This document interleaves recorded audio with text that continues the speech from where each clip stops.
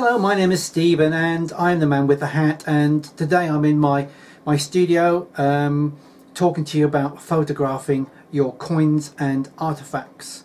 Now, for those of you who are not a metal detectorist like myself and my main viewers, lots of people want to photograph things at close quarters and show them to their best effect.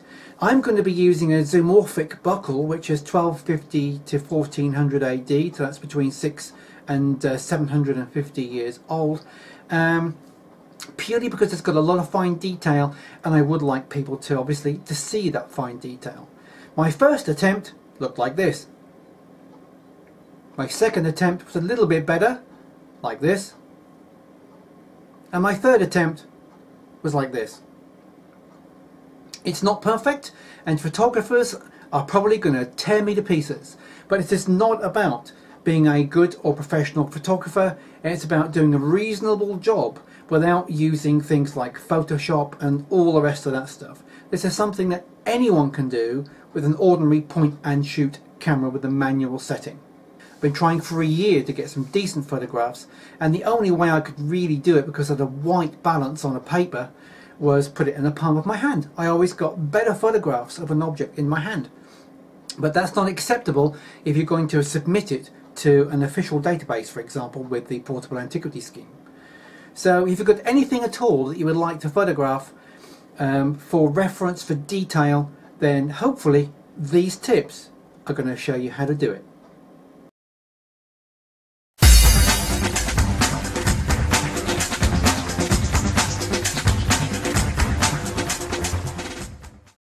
First things first, when photographing anything small that you want to get a really sharp image and detailed images, always use a tripod. Tip number 2, wherever you can, use natural daylight. Get some really good natural light outside. I'm going to show you now what I do, and this applies to both inside and on the studio. So here we go. First thing to do, it needs to set up before we take the photograph. So first of all, we really need a table, a tripod, and some white paper or card. And already you can see the white paper. We don't want crumpled paper like that. We need fresh, clean, smooth paper, and it needs to be pure white. You can see those two do have a significant difference to them. It needs to be white. That's got a warmer, yellowy tinge to it. The next thing we need to do is to make sure that the tripod is just above the edge of the table, so you can attach the camera on here and shoot down using a macro setting onto the white paper. Let's just turn it over like this, get the distance right, turn it on to manual and just see what you've got. The manual setting on most cameras will give you access to a white balance, and there it says white balance.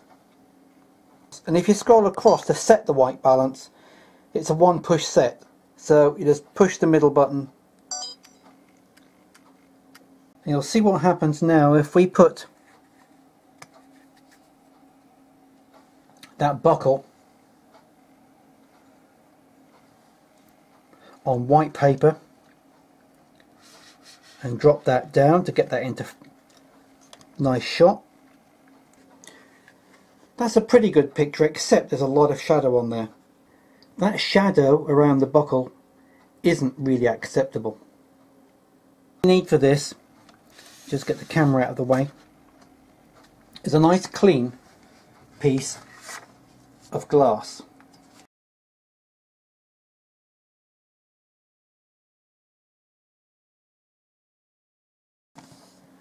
And then all you do is to make sure you center the object by moving the glass.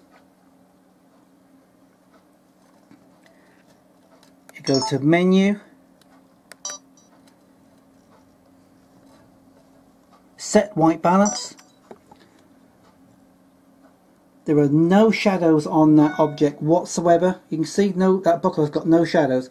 I know that paper doesn't look white because I'm photographing it through the camera and through the video, but it is. It's a good white background. And then all we do is take the picture.